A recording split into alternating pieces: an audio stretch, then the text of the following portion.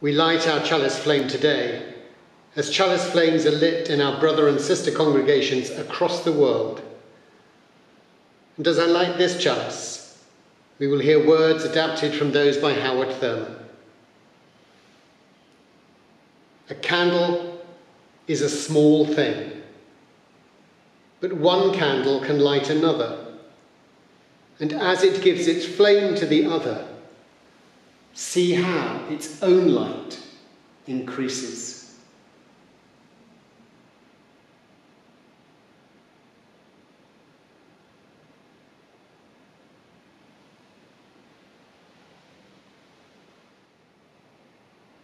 Welcome.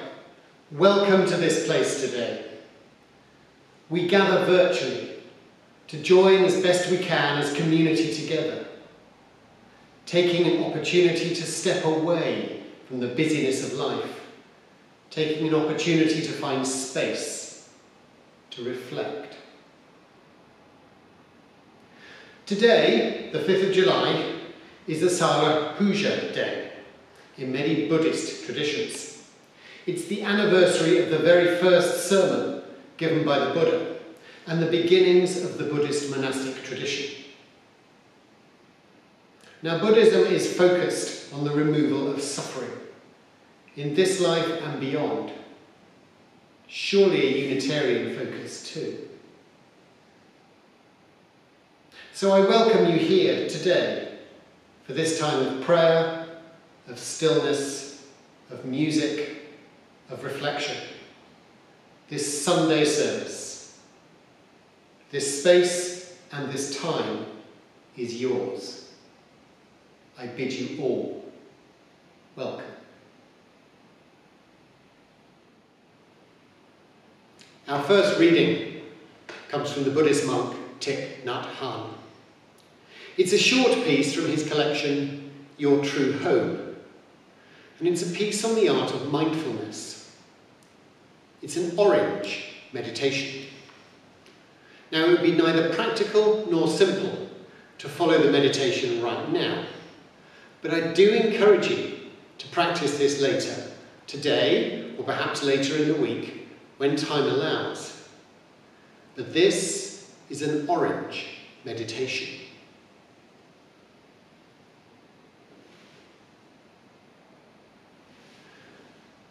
Take the time to eat an orange in mindfulness. If you eat an orange in forgetfulness, caught in your anxiety and sorrow, the orange is not really there. But if you bring your mind and body together to produce true presence, you can find that the orange is a miracle. Peel the orange, smell the fruit, see the orange blossoms in the orange, and the rain and the sun that have gone through those orange blossoms. The orange tree has taken several months to bring this wonder to you. Put a section in your mouth. Close your mouth mindfully. And with mindfulness, feel the juice coming out of the orange. Taste its sweetness. Do you have time to do so?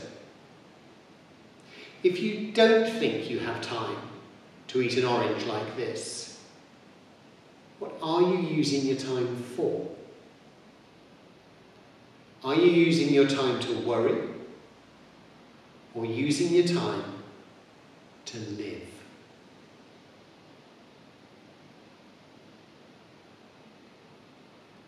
The words of Thich Nhat Hanh. Let us come together in a time of prayer.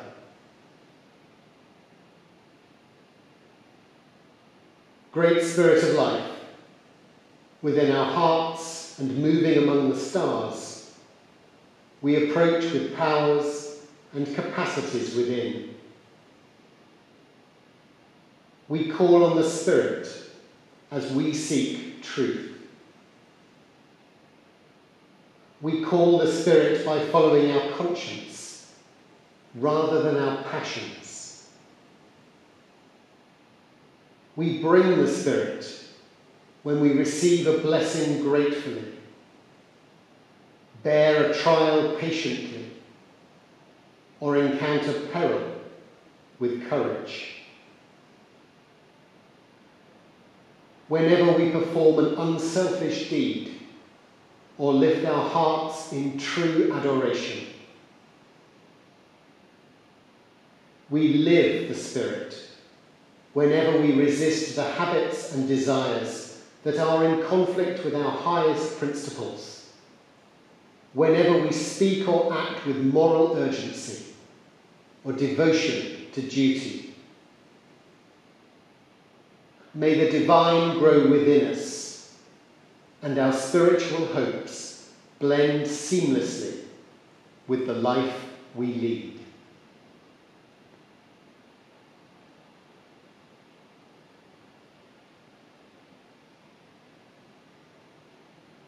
If you wish to, I welcome you to join with me in the words of the last prayer. Following the words on your screen.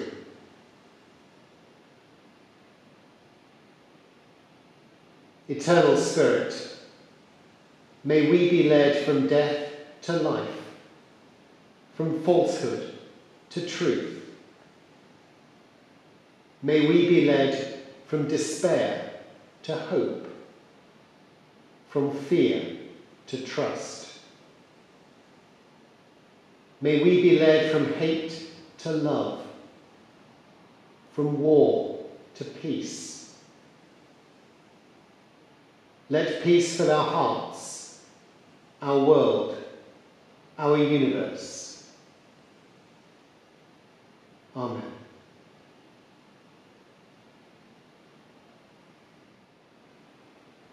Our second reading is by William Ellery Channing, the Unitarian minister and theologian from Boston, who lived and worked in the early 19th century.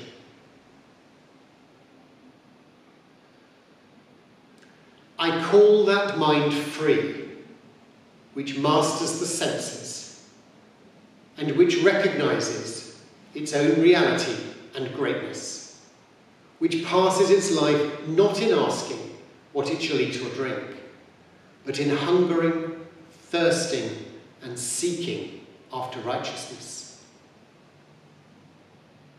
I call that mind free, which guards its intellectual rights and powers, and which opens itself to light from wherever it may come. I call that mind free, which does not cower to human opinion, which refuses to be the tool of the many or of the few, and guards its empire over itself as nobler than the empire of the world. I call that mind free, which sets no bounds to its love, which delights in virtue and sympathises with suffering, which recognises in all human beings the image of God and the rights of God's children. I call that mind free, which has cast off all fear, but that of wrongdoing, and which no menace or peril can enthrall, which is calm in the midst of the tumults and possessions itself, through all else be lost.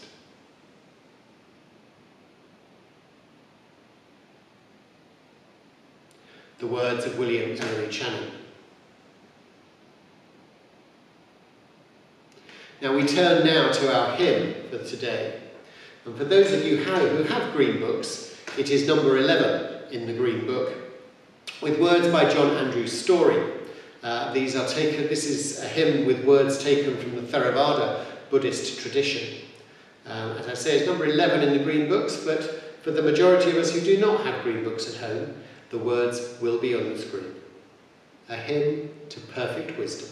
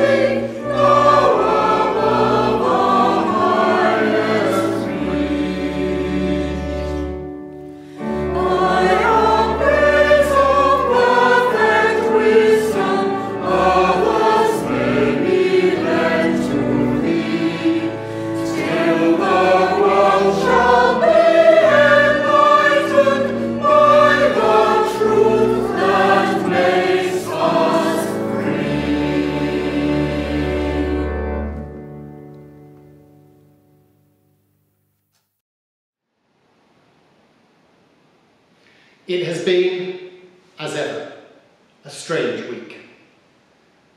The continued lifting of lockdown has not gone completely smoothly. Our hearts go out to the people of Leicester, facing a spike in infection, and the media's continual switch from extreme caution to apparent total disregard is not making things any easier. If nothing else, this shifting and flexing reminds us of the need to bring our own understandings and feelings to the situation. As Unitarians, we're used to working with ambiguity, but the close need to balance our watchwords of freedom and of reason can, I hope, help us to make decisions in the interests of the wider community, not just ourselves. And our responses, of course, are always personal, but the importance of collective responsibility, of responsibility to the collective, is an important distinction.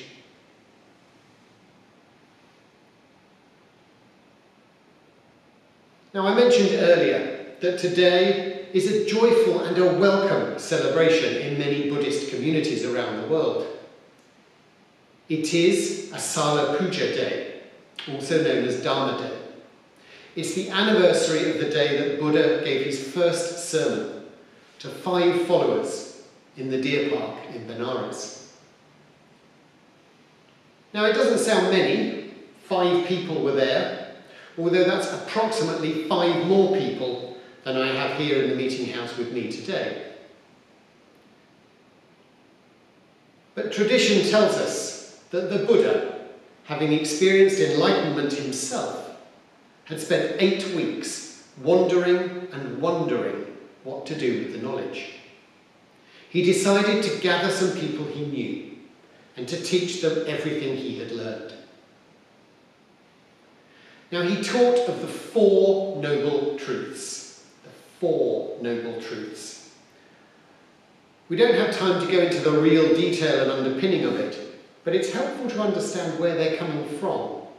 The thrust of the truths works like this. The first noble truth is the existence of suffering. Recognizing that suffering is in the world. It is in ourselves, it is in those we love, it is everywhere. The second noble truth looks to find the cause of that suffering. Now, suffering can come from physical pain, or it can come from spiritual hunger, or it can come from unrequited love. However, the key line that Buddhist teaching follows here is that suffering comes from the continued failure to meet our ignorant desires. Now, what we mean by this is that materialism, great wealth, a search for perfection and beauty in the eyes of others, inevitably leads to failure, and failure leads to suffering. Once greed and desire take over our thoughts and our actions, we're trapped in a cycle of non-achievement. There is much we want, and if we gain something, it's never enough. We find ourselves wanting more and more and more, a cycle of suffering. Now, the third noble truth, identified by the enlightened Buddha, was that the suffering will end. There are many thoughts and ideas around how this manifests itself, but it points to the possibility that despite the prevalence of suffering in the world, suffering will come to an end, and can come to an end. And this can apply both in this life and at the end of many, many lives, when an individual themselves reaches the state of nirvana, or enlightenment. Now, the fourth noble truth, set out in this sermon, taught this day 2,500 years ago, near enough, charts the method for removing suffering. And this is recognized by Buddhists as an eightfold path. So we have the 4 noble truths, and then we go to the eightfold path. And that's where the individual is encouraged to live their lives the right way, with right understanding, with right thought, with right speech, with right action, with right livelihood, right effort, right mindfulness, and right concentration. And together, these 8 ideas make up most of what we do in life. Our hunger for understanding, our hope for the right thought, the need to speak well of others and to others, to act purposefully and in good spirit, to place effort in the right place, to be mindful in all we do, to concentrate on the right things. Deep down, we know this is what we hunger for. Deep down, we know this is how we should live our lives. Now, it was a pretty impressive first sermon, an entire life approach of perhaps billions of people over the years, and a spiritual system that he set out in that first sermon. I'm not sure many of us can claim that from our first sermon. Now, unsurprisingly, this day celebrates not only the Buddha himself, but Buddhist teaching too. And one of the 5 congregants that day, one of those became a follower, the first follower of the Buddha. And thus the Buddhist monastic tradition was also born on this day. And so the day celebrates those 3 elements, the triple gems as they're known: the Buddha, his teachings, and the power of the Sangha, the monastic community of followers. So it really is a cause for celebration, to have the guide to life set out so clearly, and with a promise of nirvana at the end.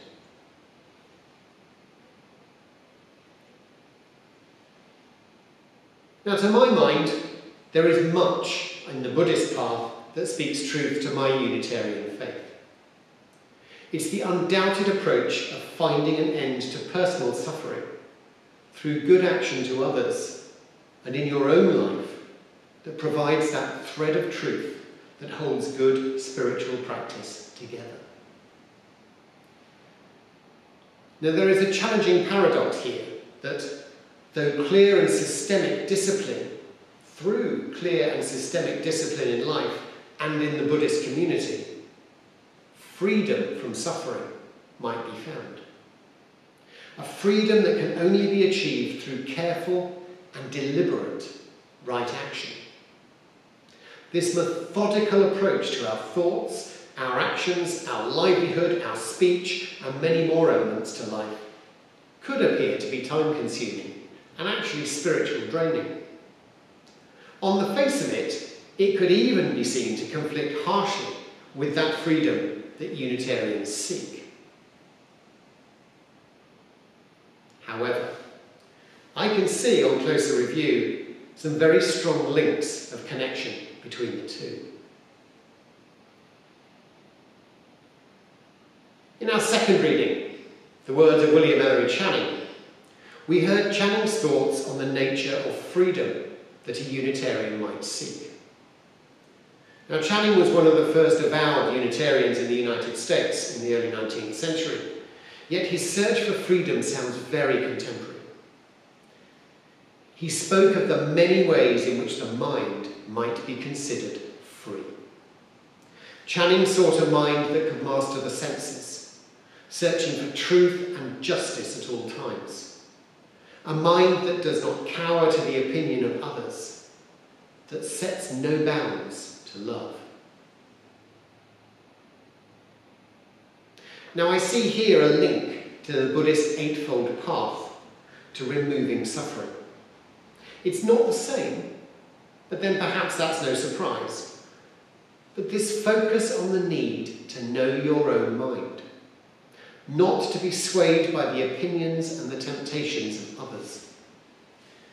This is a crucial part of developing the world where we're working for the greater good of humanity, through a determined effort to live a life of love, both towards ourselves and towards others. Real love, not material gift love. to use that love to become the change we seek in the world.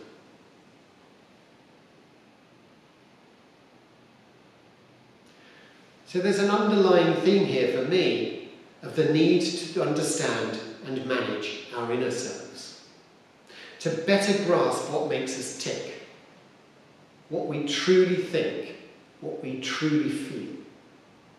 How do we connect to this world? And how committed are we to becoming part of the path to the relief of suffering?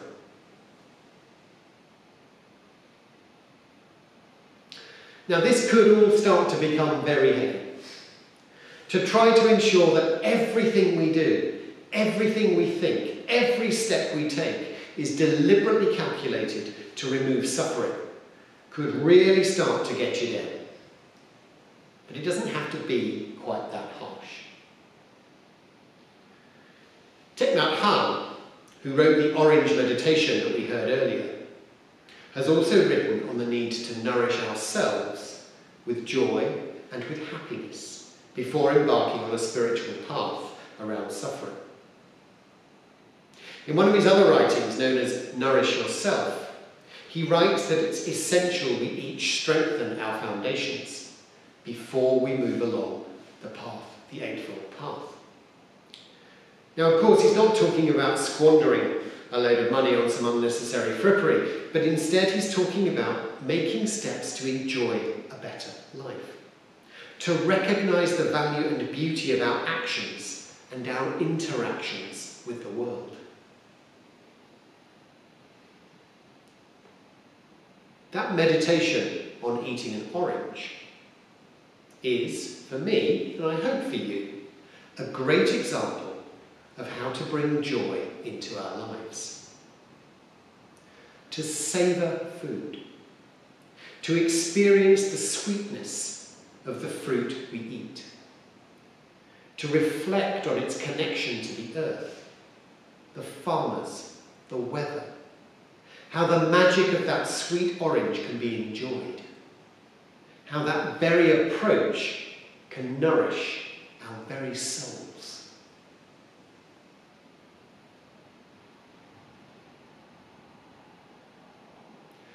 Now, on this Dharma day, this Asalha Puja, we each have the opportunity to be reminded of the importance of knowing our own mind, of recognising its connection to the wider world and our connection to the wider community, to understand how the actions we take, how the lives we live, might help to banish suffering for ourselves and for everyone around. Whether Buddhist, Unitarian, Christian or Muslim, Sikh, pagan, Hindu, Jew or any other, we surely all seek deep down to remove the suffering around the world the best we can.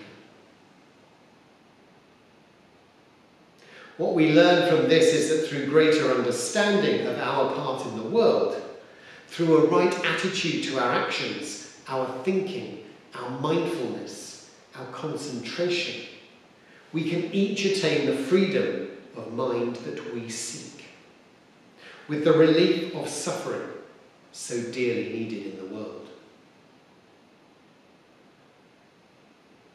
So savour life, nourish yourself, free your mind, and live in mindful connection with the all that is.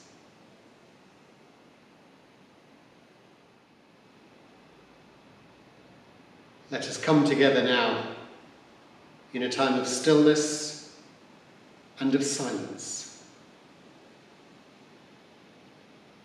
as we settle our bodies, perhaps closing our eyes, focusing on our breath. I shall speak some words, and I shall strike the singing bowl, and we'll come together in stillness and quiet together as we settle our bodies.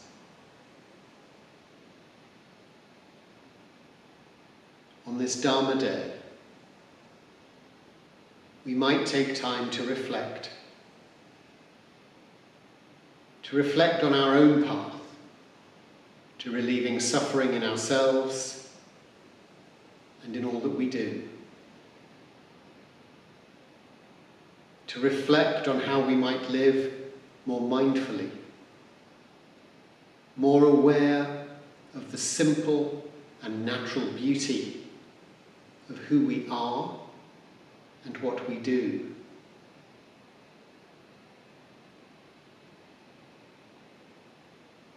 Considering our actions, our thoughts, our approach.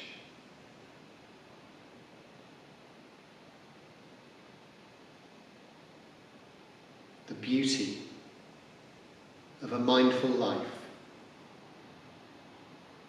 as we come together in stillness and silence. Feel the place you're in. Listen to the noises around you. Find your connection. Nourish yourself. Live and think in beauty.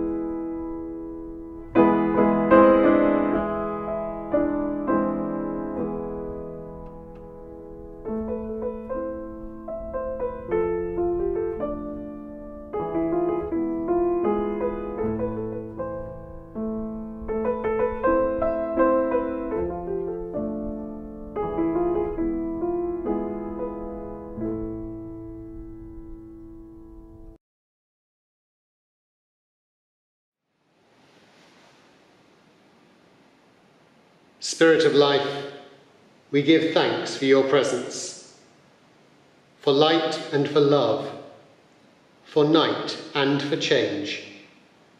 Our worship is over, but our service continues. As we depart, may there be peace among us, now and forever.